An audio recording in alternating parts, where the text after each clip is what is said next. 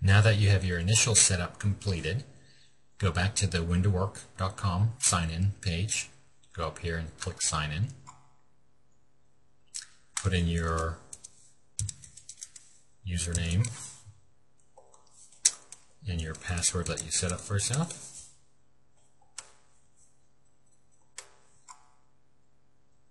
And this is the home page that you'll be brought to as a manager. First thing I would do is go to Schedules and we'll set up some shifts. If you're not in Calendar View, up here you can pick your different schedule views. I would pick the Calendar View and then pick Add Shifts.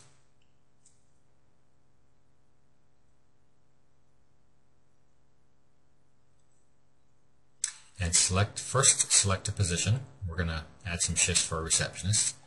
Let's add some 7:30 a.m. to 1 p.m. shifts. And these are all during the week and on Saturday.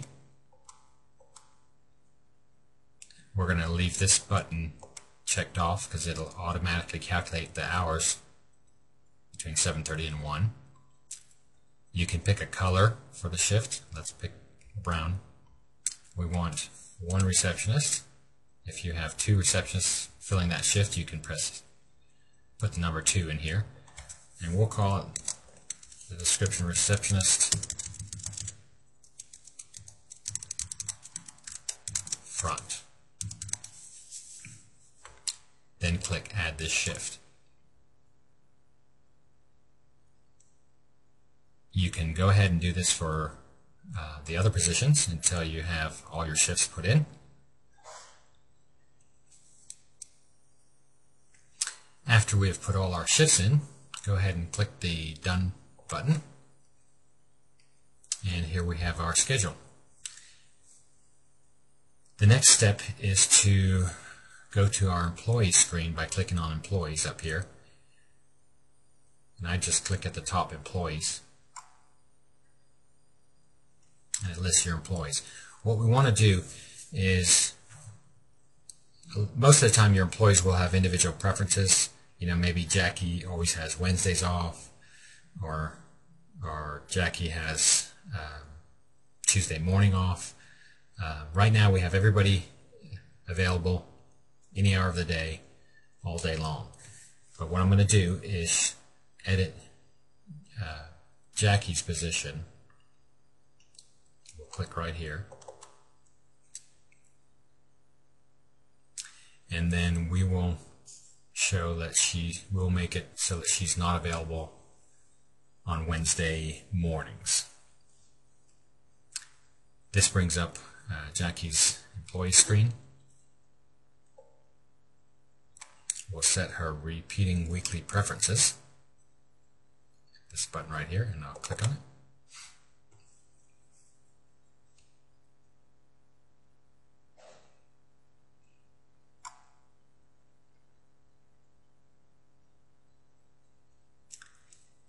And with this little paintbrush tool, I'm going to red out the times that she cannot work.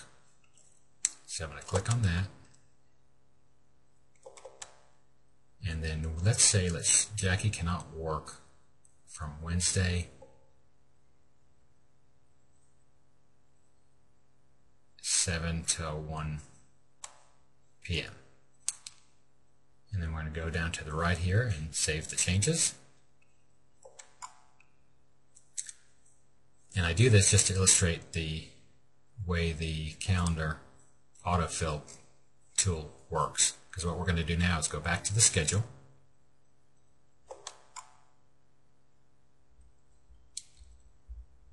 I happen to like calendar view, so I'm staying on calendar view. And we're going to click autofill. You can actually manually fill all these positions. You know, a lot of managers like to keep schedule preferences in their head, and that's fine. The nice thing again about this tool is it'll add the hours up, and you can see when someone's got too many hours or over 40, that sort of thing. But we're going to go ahead and click the autofill tool right here and see what happens. And remember, Jackie is not to be scheduled Wednesday morning.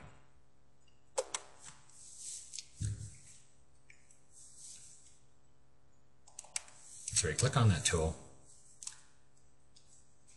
and it asks us how we want to do it. In the employee preferences area, you can actually set different groups. If you have an employee that has seniority or is in a higher priority group, then you can actually set tend to fill by that employee's preferences first over another one. Seniority, it'll use the hire date and set a preference for the person that's been there longest. Employees themselves can actually go into, once they log into their side of things, they can actually put in what hours they prefer and what hours they dislike working. It won't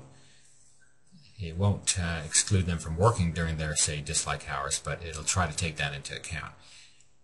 If it's becoming difficult to do this because the computer is not always perfect, then you can actually check that box off so it won't go according to employee preferences. But we'll leave it unchecked for now. And then we'll go ahead and continue and click Yes, autofill this schedule. And what it says is we've got all the shifts filled. We've got 90 hours total. Everyone has some hours. We're going to close this out. And just to check, receptionist Jackie's not on Wednesday, and it won't do it because it won't ever schedule her Wednesday because we've put her off on Wednesday mornings. But now we have a schedule, and you're on your way to making life a whole lot easier to planning your weekly staff schedule. Now, there's one more thing to do. Once your employees are all set up in this program and you click Publish, then they will get sent the schedule and they will now be able to view it. This allows you to actually go into different shifts and change things around while it's under Unpublished. And then when you're ready to set it in stone and send it out to your employees, you can click Publish. And we'll go ahead and do that.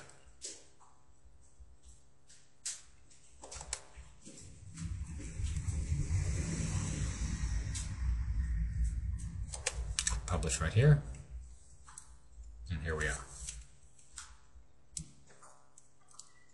Now there are a couple more things that you need to know about before you get started using this software. And the first thing is your employees have to have a way of getting in. So go to Employees, click on the Employee button again, and click on each of the employees that you've set up. And again, you can do this as you set up each employee, but we're going to go ahead and click on the Edit button for Alice.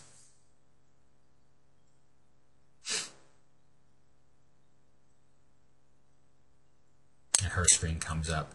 And let's look at this in a little more detail. You can actually set how many hours Alice has. Maybe she only wants to work 20, so you can put 20 there. This is the priority groups we were talking about.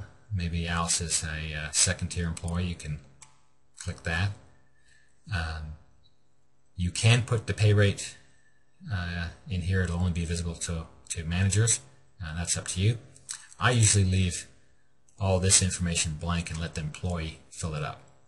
And unless you want the pay rate in there, the advantage of doing the pay rate per hour is you can actually try to schedule so that the computer picks people that are going to be less expensive than others, but for our purposes, we've never seen need to actually differentiate that way. But Alice needs to have a way of signing in. So we can do two things. If you know her email address and you can enter it in here, then we can just email her sign-in instructions. What I do is I go ahead and print the sign instructions, give the sheet of paper to Alice, let her log on with her temporary user ID, which is this number here, and follow the instructions on the sheet. And then she can set all her information in herself, and including her email address. And the importance of having all your employees have an email address on board is that they can get all of their schedule notifications by email forwarded to whatever, Yahoo or Gmail or other email address that they have. If they don't have internet at home and they want to use the internet at work just to sign into this program so they can get information that way, that's fine too. We have a couple employees that do not have internet at home. Anyway, I'm going to go ahead and print the sign instructions by clicking up here on the right.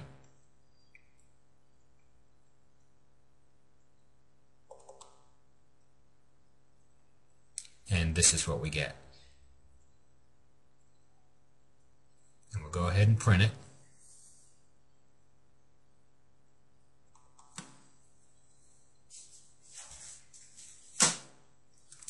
And once it prints, I'll hand this information to Alice. And it has instructions for what she should do, and she'll be able to pick her own sign-in ID and use her password just like we did.